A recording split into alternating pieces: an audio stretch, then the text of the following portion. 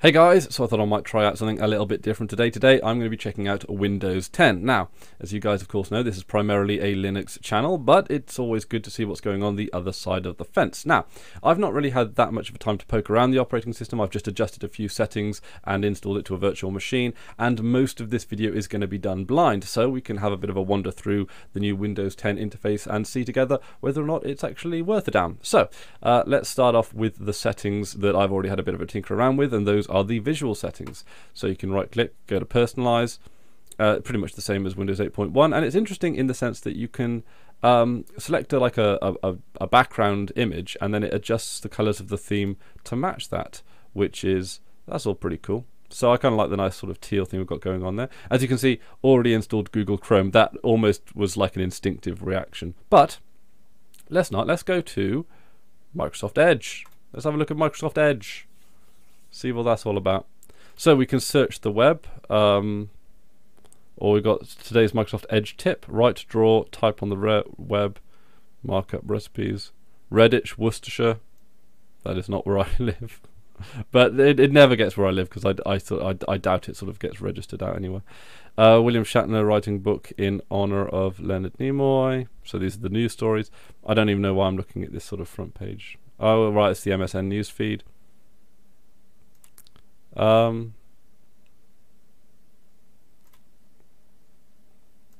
it looks reasonably like sort of like the natural iteration of what Internet Explorer might be, I guess.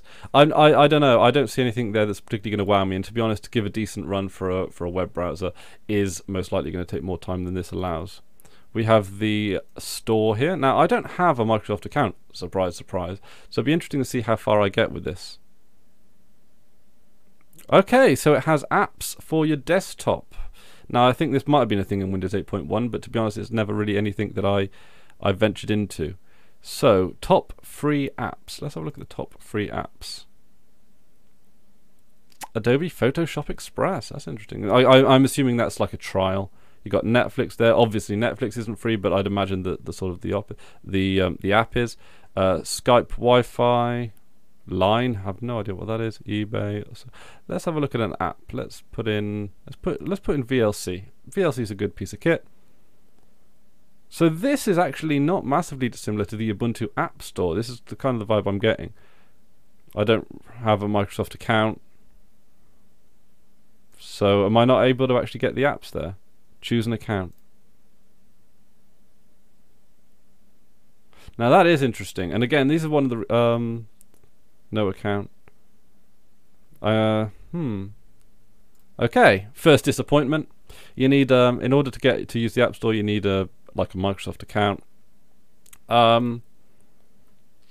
Can't say I'm particularly happy about that, but neither am I surprised, because it's just another set of terms and conditions. I mean, what if you buy Windows 10 on the terms and conditions of Windows 10 and then realize, oh, hang on a minute, there's a whole other privacy policy that I've got to agree to further on down the line. Again, something that I'm not particularly fond of, and I've noticed a number of companies sort of doing this. So the menu, this is what a lot of people have been talking about. So it comes with a lot of apps that you can't actually get rid of. You can't sort of, for example, get rid of this. What happens if you just did small? You could do it if you did everything as small. This wouldn't actually be that bad. Nope, I didn't want to pin that to the taskbar. I wanted to resize it. So you'd actually have a decent set of quick launch icons, I guess it would be. You could just make it all small, because this is making a great video, isn't it? Making all my icons small. I just want to see whether or not this would.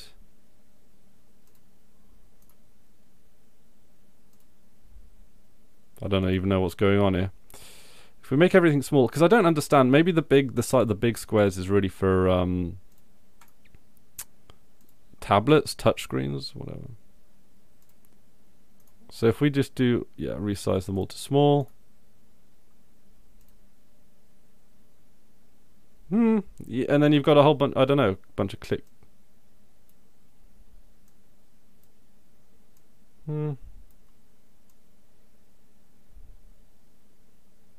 And you could have just like, columns. I don't know, that's not bad actually. So you get to rearrange your own start menu in a reasonably interesting way actually. Because very few people use more than, shall we say, 12 applications. That's about as much as anyone really uses on a regular basis. So you really only need space for about 12 quick launch icons. This gives you the whole shebang. And then you can arrange them. So your like 20 or so most commonly used programs could be sort of run down there at the side. So as far as menus go, you know, this is sort of looking at. You can go to all apps here, and this arranges them in. Can I type in? So I can't type in. What does Windows button do? So it brings up the menu, and if I want a calculator.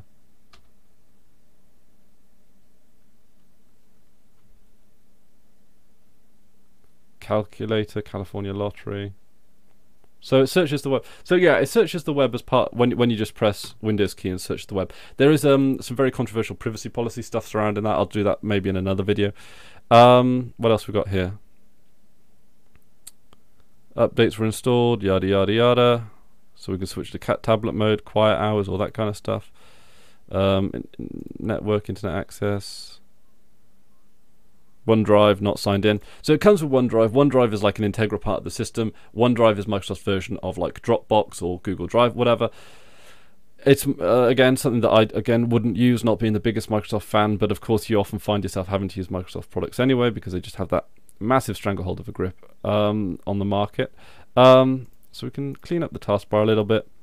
So since I installed Google Chrome directly from the website, I'm going to install VLC from the website, and this is from this is using Edge, named after, of course, the is it the YouTube guitarist or bass guitarist? Edge. Yeah, how about that? Fancy having a browser named after you. Cool. Alright, well that seems to install pretty sort of straightforwardly, I guess, just working along its merry way. GNU General Public License version 2. Good old VLC, good for that. Excellent. Alright, so this is, yeah, installing a program is pretty much the same if you're not doing it on the App Store. Let's have a look at some of the taskbar adjustments. What I mean by that is, at the moment, I've got small buttons on. So this is like the full size, the big taskbar. Obviously the big difference that you notice. Okay, so we've got VLC. Let's have a look at how sort of a non-native app looks. Yeah, that's VLC under sort of the well-known sort of interface. Yeah. Okay, so and then the edge there sort of is again not minimized, it's just sort of switched into like the dock. Task view. So that's basically alt tabbing, isn't it? Button for alt tab. So here we have, this is Cortana, I think it or she is called. So this is where you can search the web and Windows immediately. Here are some things you can do. I can remind you to do something at a particular time, place, or both. You can use your voice to give me tasks, dictate messages, or chat.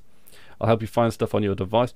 So this is basically Microsoft Jarvis, if you guys are ever familiar with Iron Man. And again, this is asking for a lot of information based on a privacy policy, which a lot of people, namely you guys as well, have expressed in the comment section of previous videos. So it's certainly not pulling any punches with it, quote unquote, trying to help you. Again, a lot of these I find to be gimmicks. I never find these are not integral useful tools as part of an operating system. An operating system allows you to do these things. You then install software on top of that. That is what an operating system's designed to do. It's designed to shuffle programs and organize them so that they're useful to you. This is sort of integrating, I would say, just too much into the UI and too much into the operating system. Cortana can give you suggestions on alerts and more to search online for. So you can turn that off at least. Other privacy. Let's have a look at the privacy settings. Let apps use my advertising ID. So you have an attributed ID which has all your advertising things. Let websites provide locally relevant content by accessing my language list. So we'll turn off all of these things. Location's turned off. Camera will not be able to be used because it's using on the host operating system. So you can actually just turn off. That actually is not bad. Account info, which, yeah, contacts, no. So you can turn, at least this gives you a decent menu where you can turn all this fluff off. So I don't want apps accessing this. I don't want but the thing is, of course, the big problem when it comes to privacy is a lot of people, aren't going to instinctively look to see what their options are. Windows should ask for my feedback. Never. Send your data to Microsoft. Oh, basic, enhanced, full. Your device data. Basic. You know that I'm running a virtual machine. And then background apps. Off, off, off. And if this is a little bit staggery, a little bit slow, it's because I am running it in a virtual machine. This is not a computer that's actually running this operating system. Well, it is, but it's not. So the actual response time and the snappiness, generally speaking, isn't a decent reflection on the operating system itself. That being said, when I do run lightweight operating systems, they are snappier. So we do not let these apps run in the background. So that I like, actually. That is something that I really do like, is that just you have a whole privacy and you get to control all of these settings. Of course, on Linux-based operating systems, this doesn't really sort of come up that often. I say Linux-based operating system. I think Android does actually have something. So anyway, there we go. We've set up our privacy settings, which are, I got to admit, significantly better than I thought it would be. So let's give Cortana. Okay, so remind me. Can I do that?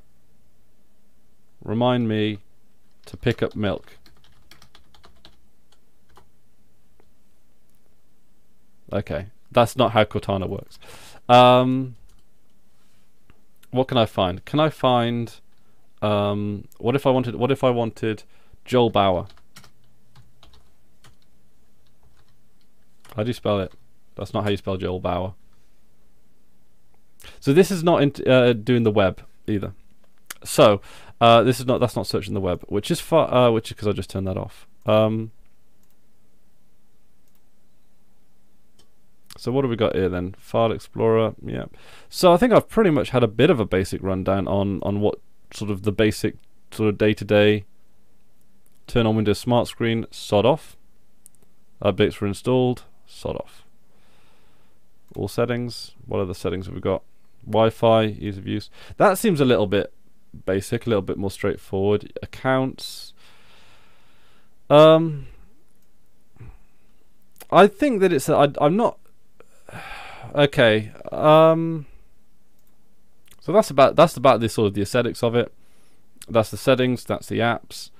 Unfortunately, of course, I'm sorry that we didn't get to check out the App Store, but I'm not going to be creating a Windows account just for the sake of a video. I'm sure you know what to expect, and it's not like you can't install apps through other means. In fact, that's probably what I'd prefer to do, because it just keeps you a little bit more in control. So, as a brief overview from a sort of a blind poking around on Windows 10, what do I think of it? I got to admit, that menu is definitely an improvement. It's an improvement because you can just select a few shortcuts to your most commonly used programs. You got recently added, most used. All right, that's actually a reasonably decent panel. To be honest, that's probably the best panel that they've actually had. Gives you a lot of customized options, but I do feel that it locks into the internet just a little bit too much, far too much. Like, an operating system should be just as valuable offline as it is online in reality. It should, it shouldn't have to sort of touch base every now and then. It shouldn't rely on an external server for some basic functionality to work. And, an operating system fundamentally should be significantly more independent of the internet than I think this is. So, in terms of UI, definite improvement. I gotta say, it's maybe not the best looking Windows that I've ever seen. I know that's obviously very subjective, but, and you do have a little bit more control over the themes. I only gave you a bit of a brief overview on those. You can actually select your own color taskbar or whatever. I've just chosen that my taskbar corresponds with my desktop background. I'm not really going to check out Cortana again. It's one of those gimmicks that I just don't. In fact, okay. Let's actually have a look at Cortana, I think. Okay, so Cortana can give you suggestions, ideas, reminders, and alerts. Okay, so let's turn on Cortana. And then, oh, here we go. Another privacy statement we've got to agree to. So, to let Cortana do her best work, Microsoft collects and uses information including your location and location history, contacts, voice input, searching history, calendar details, content and communication history from messages and apps, and other information on your device. In Microsoft Edge, Cortana collects and uses your browsing history. You can always tinker with what Cortana remembers in the notebook, disable Cortana in Microsoft Edge, or turn Cortana off entirely. To help out, I need speech inking and typing personalization to be on. Can I turn it on now? Good. What would you like me to call you? Chris. To help out, I need to use your location.